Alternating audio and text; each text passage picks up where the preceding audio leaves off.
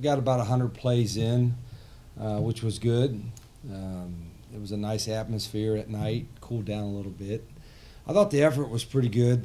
We got a lot of work to do offensively. We have, really everybody's a freshman in the scheme, and so we can't really progress to where we want to be for a game until we get the basics down. And we're still getting the basics down, but we have 2 weeks left, so that's a good thing. But I like their attitude. I think the guys have been really attentive to what we're doing, and we got a lot of work to do, so we'll see what happens.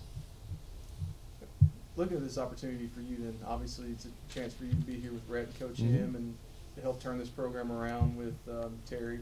But at the same time, how much is this kind of a redemptive opportunity for you to where, your last couple jobs, things haven't ended like you wanted to, and it's a chance to, maybe get back out there and, show people what you can do again? Yeah, I think we wanted Arizona. We went to 5 bowl games in 6 years, and that was a frustrating situation because there was a bunch of BS involved, but we won there pretty well, and I think in Michigan that was disappointing. That's going way back, I guess, but we thought we had it going. Didn't get a chance to finish the job. So, but it's just all about coming together with the whole staff. We had a chance to coach my son, which is kind of neat.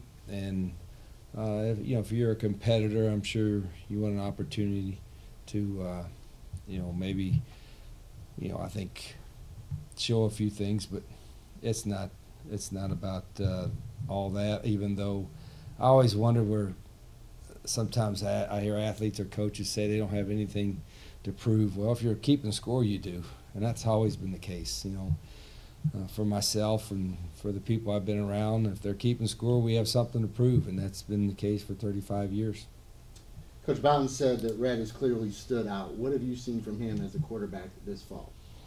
Well, he understands the system, I think, but again, it's been a couple of years since he's been in our system, so he's still learning it, or relearning it, I should say. And he's a great young man. I mean, obviously, he's fun to coach because I know him and I know how important it is to him, and what a good person he is. And he's very, very sharp.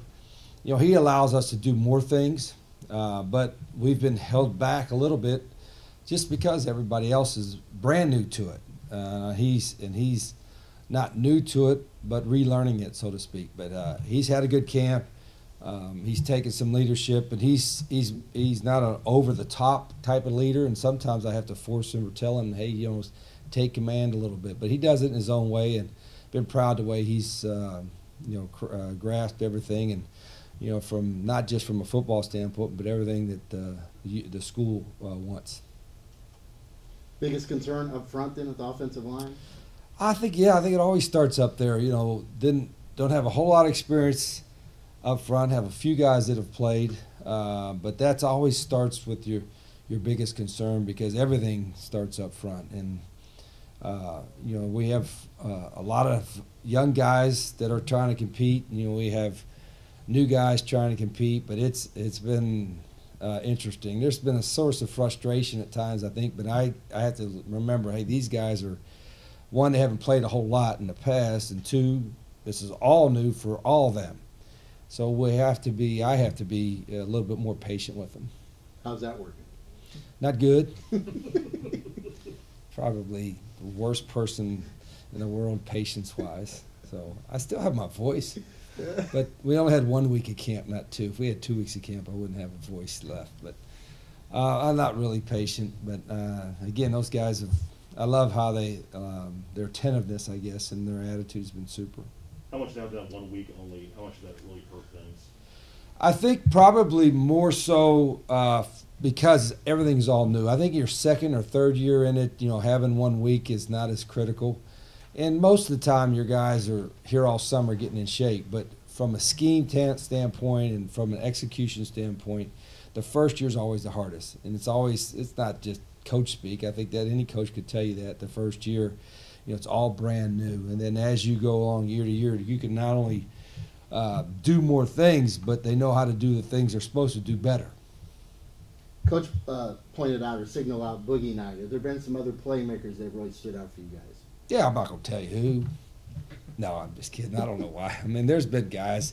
I think it's not been a daily thing where we had one guy, oh, this guy's going to be, you know, a superstar or nothing like that. But we've had guys, different guys make plays every day. It's been consistently inconsistent in that standpoint from in every position offensively.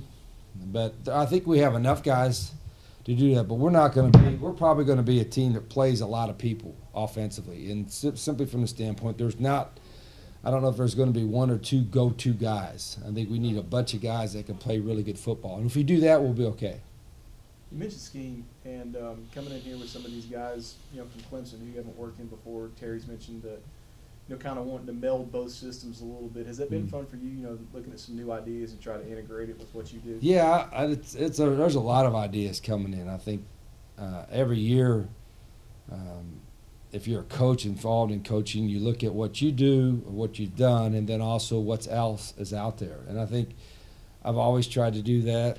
I think sometimes you're labeled, well, you do this, and really I think you try to evolve as a coach. You evolve from a scheme standpoint, like, okay, that seems like a pretty good idea. Does that fit into the rest of the stuff you're doing? And so I've always tried to do that, and this year's no different.